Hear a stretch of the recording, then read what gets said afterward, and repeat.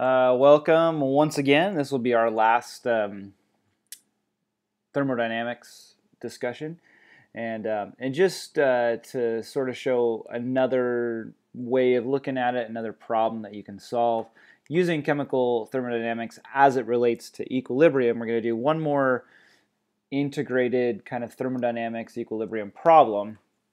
And in this one, here's the situation. We have this reaction where we have solid lead carbonate, and it's going to turn into lead oxide, and which is solid, and also carbon dioxide gas. And so it's a decomposition reaction, and we see there's an equilibrium right here, and the question then becomes, at 230 degrees Celsius, what is going to be the partial pressure of CO2. And so what we understand is that thermodynamics is going to cause and pressure is going to be different because gas particles are going to move at different speeds because of the temperature, and so it's going to change the partial pressure. But we want to figure out at this temperature, when we hit equilibrium, and equilibrium is going to be guided by the thermodynamics. And so remember, the equilibrium state is the state at which the thermodynamics is satisfied, and so they kind of become in harmony. And we'd understand that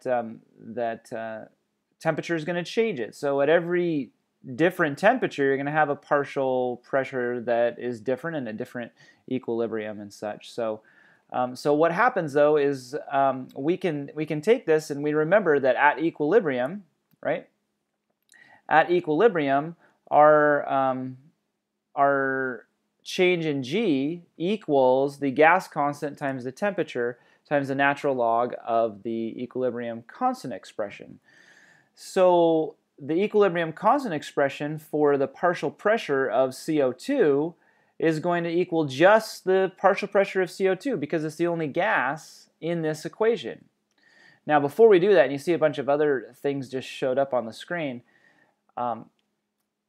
we have to figure out what the change in G is, and we can figure that out by using this equation, right? We can figure out the change in G for any reaction if we know the individual change in G's for those chemicals to begin with. And these ones happen to be ones that you can look up in the back of the book, whereas that acid one wasn't. So we had to solve for this. Let's just look those up in the back of the book. And when we look them up in the back of the book, we find that we have a negative 625.5 here, negative 187.9 here, and negative 394.4 here. Now, pointing out some of the thermodynamics we learned before, solids have lower thermodynamic or lower energy states than or entropy states than do the gases, and so you'll notice the gas here is higher than the solid, and this one is got a high number because it's a complex ion or complex molecule. We found out that the more complex the molecule, the higher this number gets. So a lot of these numbers, you can just look at and match up with some of our previous learning. So let's go ahead and find out what our standard change in free energy is for this reaction by taking the products, adding them together, and subtracting them from the reactants. So this plus this minus this is going to give us a total of 43.2 kilojoules. Well, now we've got a number that we can put in here. We know what the R constant is, we know what the temperature is, and then all we're going to have to do is solve for the pressure of CO2 at equilibrium for this particular temperature, you see.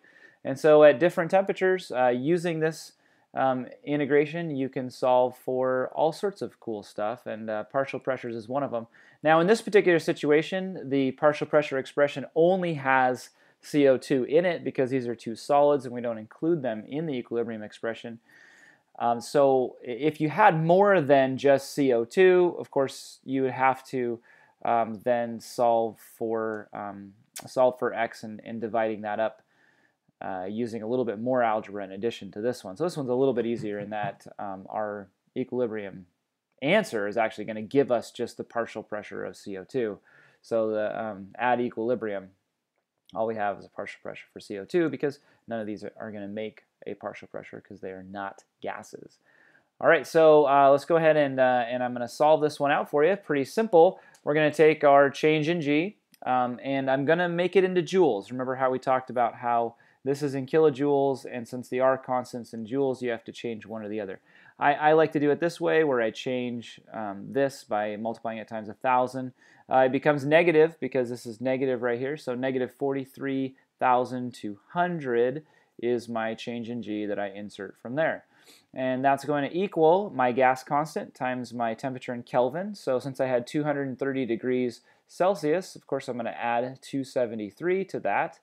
And that's going to give me the 503 number that I have right here.